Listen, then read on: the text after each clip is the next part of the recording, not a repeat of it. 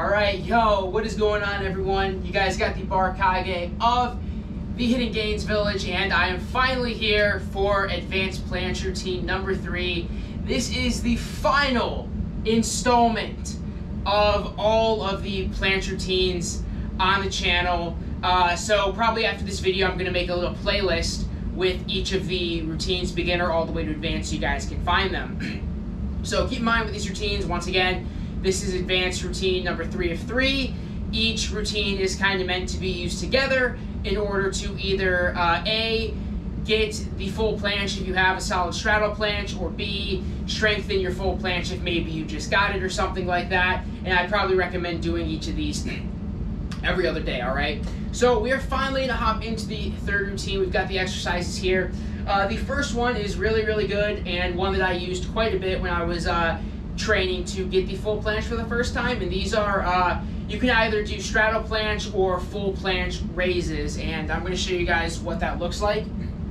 So you're going to find your parallel bars or whatever setup you planche on here. You're going to come into a support hold, and what we're going to do is we're just going to raise and lower with control in planche, and we're going to do it for reps. Alright, so here we go. We're going to do a few of these. Here we go. 1, 2, 3. Alright. Hopefully that form was pretty good. Like I said, you guys know I come at you guys mid-workout when I film these, so hopefully that form was acceptable. Up next, we have our eccentric planche. You can do straddle. You can do straddle or full, or you can even use a band on these if you need to. This has been in every single one of the routines. It is one of my favorite exercises for planche, and in my opinion, I think this is one of the most effective exercises for planche. So, like I said, I've demonstrated this in the past 2 videos, and honestly, right now, I'm not sure I'm going to be able to do a eccentric planche, but I'm going to try. So yeah, basically, you're going to start in a handstand.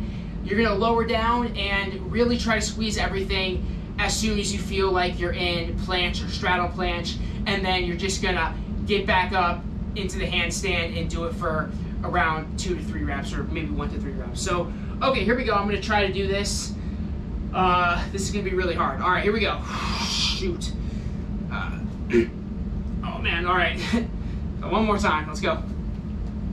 Okay. Wow. Oh, my God. All right.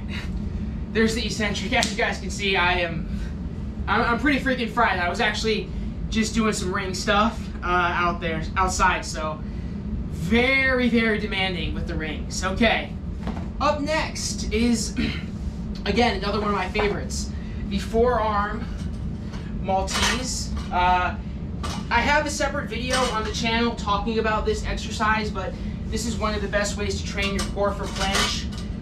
So once again, you want to have the parallel bars, like so. You're going to put your entire upper extremity on the bars, and you're simply just going to hold a planche, pretty much. And we're going to do this one, we're doing it for time today, okay? And keep in mind with the forearm Maltese, there's a lot of different ways to adjust the difficulty. So right here, this is the easiest way to do it. I've got my entire upper extremity on the bar, but I can actually move them farther apart from each other, and I can do it with less support, and that will actually make it more like a Maltese rather than a planche. So double the gains right there. All right. So here we go with the forearm Maltese hold. Okay. We're just going to come up to the parallel bars and get into the hold. And like I said, we're going to hold this for time. So 1, 2. Okay. That's all I got.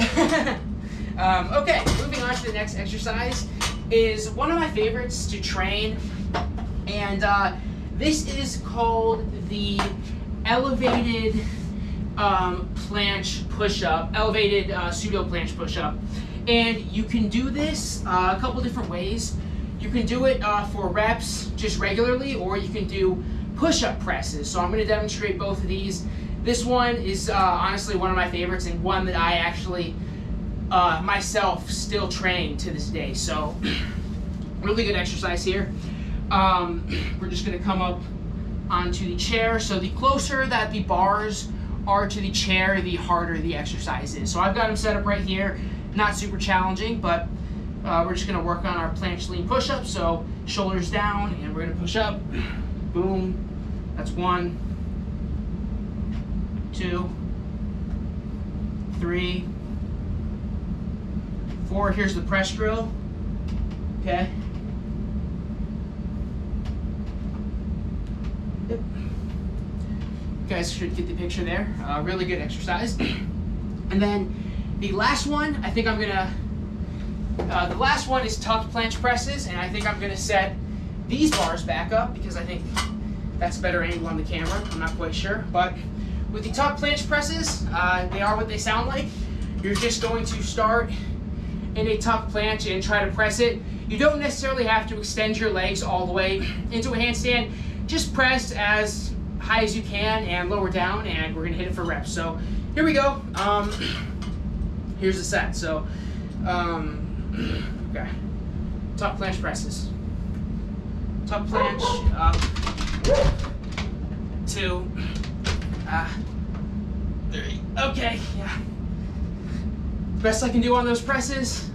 With that, guys, that is the end of Advanced Planche Routine 3. Thank you to everyone for watching this video, and thank you if you use these routines in your own planche training. I really appreciate that. You guys know front lever should be coming next. I'm not quite sure when. You guys know I like to post these videos kind of sporadically, so just kind of bear with me there. Regardless, please like the video if you like the video, and also please hit me with the subscribe no jutsu, and I'll catch you guys in the next one. Deuces.